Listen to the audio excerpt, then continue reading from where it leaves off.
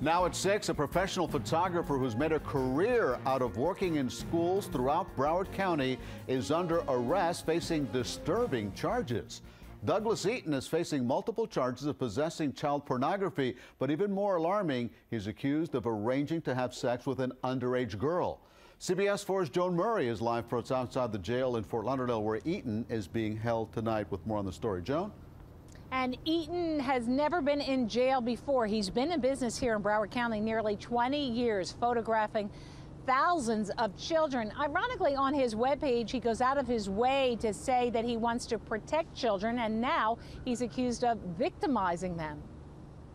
Mr. Eaton, you've been charged with 2 counts of lewd and lascivious conduct with a minor female. Prolific photographer Doug Eaton on the other side of the lens, and now at odds with the law over allegations he had sex with a 15-year-old girl and had child pornography on his home computer. There were several images of children as young as 8. In addition, detectives have charged him for arranging with an escort service to bring a teenage girl to his home. He paid her $180. A pittance compared to the lucrative living Eaton has made on his well-established business known as Doug's Photography.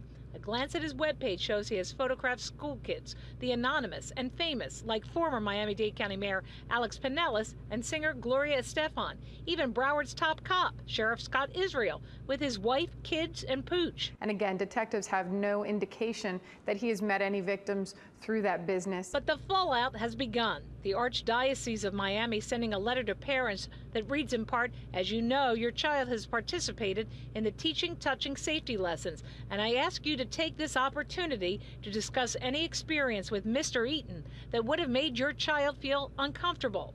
And the Broward School District responding, upon being notified of his arrest, the district took action. Doug Eaton is no longer permitted to be used as a vendor with the district. Mr. Eaton was utilized as a photographer for a variety of events, including athletic games and competitions. I was kind of shocked. Neighbors at Eaton's Pompano Beach home say they believe he used his house as a studio for photographing models. And I know he did photography, but not a lot of traffic with girls. Eaton's bond was set at $101,000 with a lot of restrictions. Obviously, very, very early stages at this point in time.